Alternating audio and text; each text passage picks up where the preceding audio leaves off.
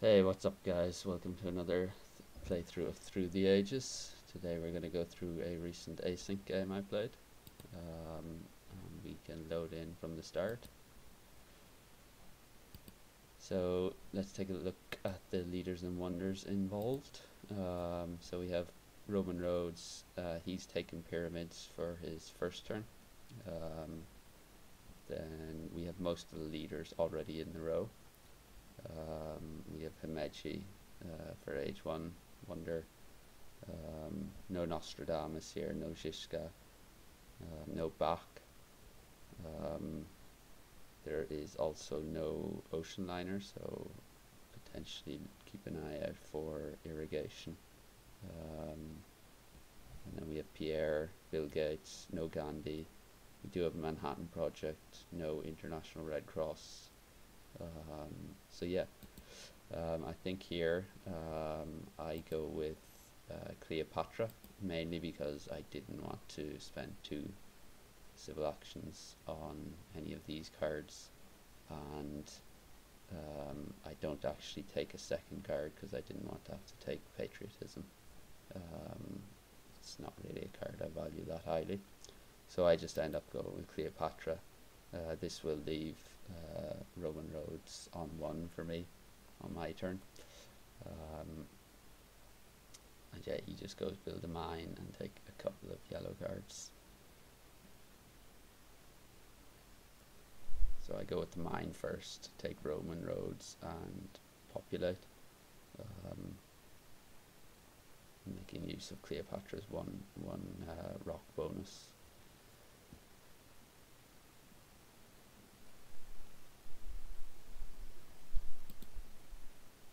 So I can't finish Roman roads this turn.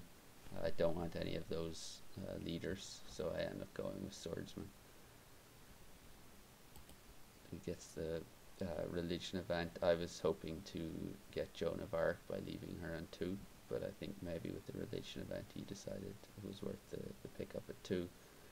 I finish Roman roads, I get the religion as well, and I just go with breakthrough. I was tempted to go with iron, sacrifice the civil action, but I ended up, because that's the first iron, I decided against that. So a bit of early pressure from strength, getting that tactic out.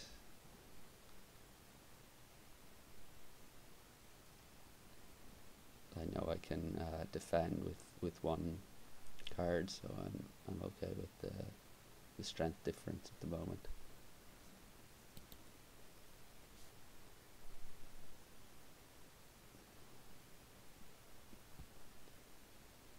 So he's looking pretty good in terms of civil actions once he'll get Forbidden City finished.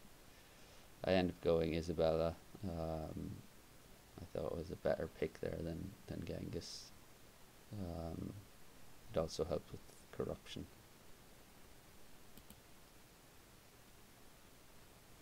So yeah, he gets Forbidden City finished.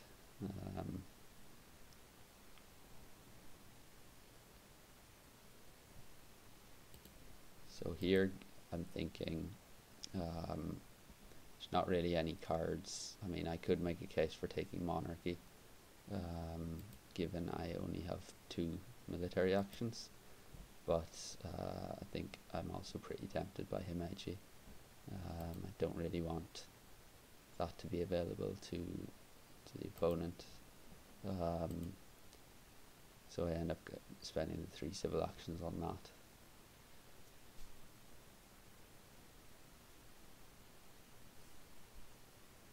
So he gets the last copy of iron. He doesn't have irrigation though, so that's something to note. And this actually works out well. I hadn't seeded, I don't think, maybe seeded 1 colony. So there's a couple of others in the deck that were probably seeded by him, but having Isabella actually worked out pretty well for me there. So my main concern here is my pretty low rock production, and I haven't seen oil yet. Here I've left selective breeding on 3, I mean, he had plenty of civil action, so he could take it, but just leaving it on 3 was something I wanted to do to make it a bit more expensive for him. And another colony comes out, which I am able to win as well. That really helps in terms of science, because I can see Common is also coming. So that extra 3 science allows me to actually be able to develop Common if I get it.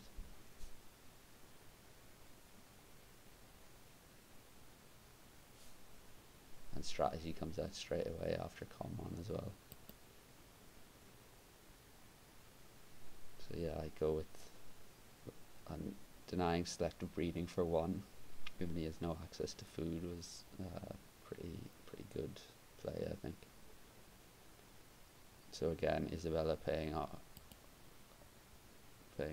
here for me in terms of the colonies.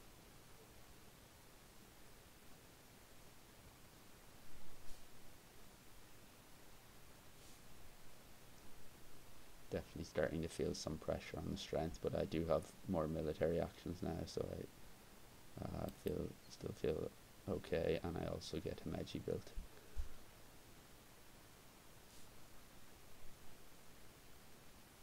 Still a bit concerned on my my low rock production, especially once I switch leaders.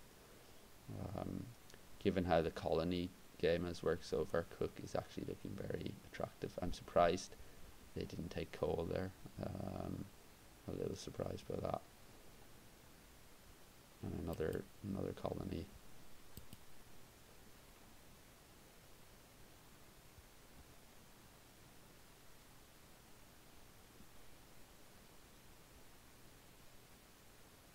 Yeah, and I actually end up getting ahead in strength, given the pretty good tactic I had drawn. Unfortunately, I don't manage to win this even with Cook,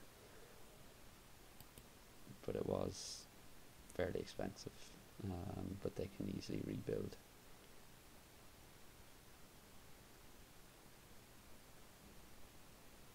So he is going to lose Joan of Arc here, which takes his strength back down. So immediately Bill Gates shows up. I think I kind of give him my resource situation. I don't want him to get that either. And I actually end up building straight rather than upgrading first. It was mainly to get out of corruption, given I was spending 3 civil actions on Bill Gates.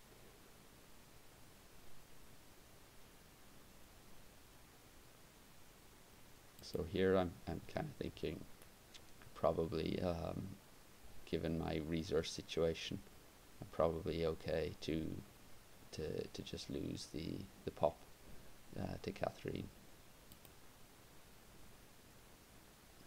and I end up winning the autonomous territory. I end up going with resource here, just to be able to rebuild, I think.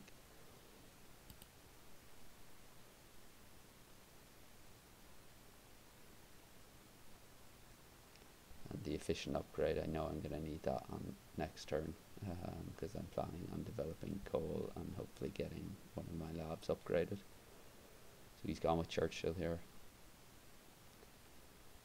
He's still struggling a bit for military actions.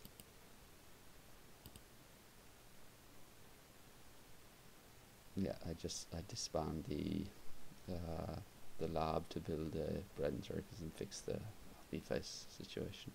So overall, I think my position's looking pretty good here. I'm pulling away in terms of culture. I have like 11 culture production at the moment. I have plenty of colonies, which are really driving that. So Cook is giving me 6. He's on 4. So all this while, I've been pulling quite a bit away.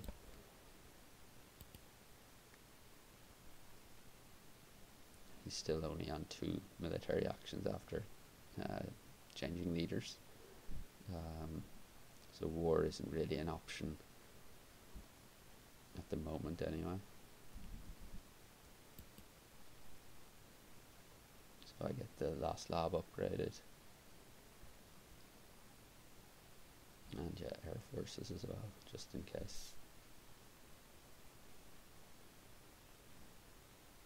So military theory does come out on his turn. He immediately takes it.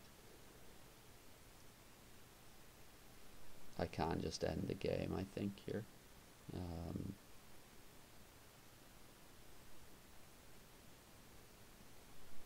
yeah, that's what I end up doing. And I get strategy out. So I'm not going to get a final wonder. You'll get probably 2.